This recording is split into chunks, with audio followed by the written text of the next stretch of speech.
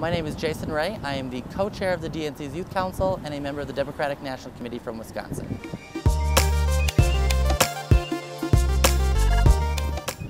I think for young people, it's the same issues that affect every voter. I think it's education.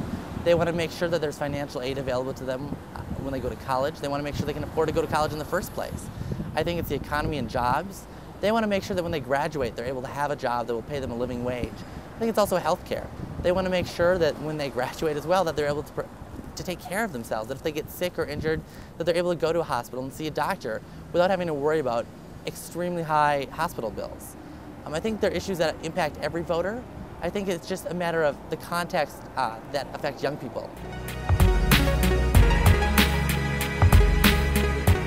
I'm helping pushing the candidates to address those issues more thoroughly and make sure that they know where young people stand on them, to make sure that they know that they need to talk to young voters about them. And then as soon as we get candidates in there, to push those elected officials to make sure they follow through on their promises.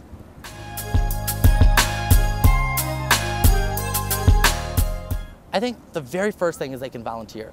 They can volunteer for a political campaign, they can volunteer in a community service project, they can do anything they want as long as they get out and volunteer. I've always found that the biggest difference a person can make is when they take that first step. That's the biggest impact a person can have, is taking that first step and going out and doing something.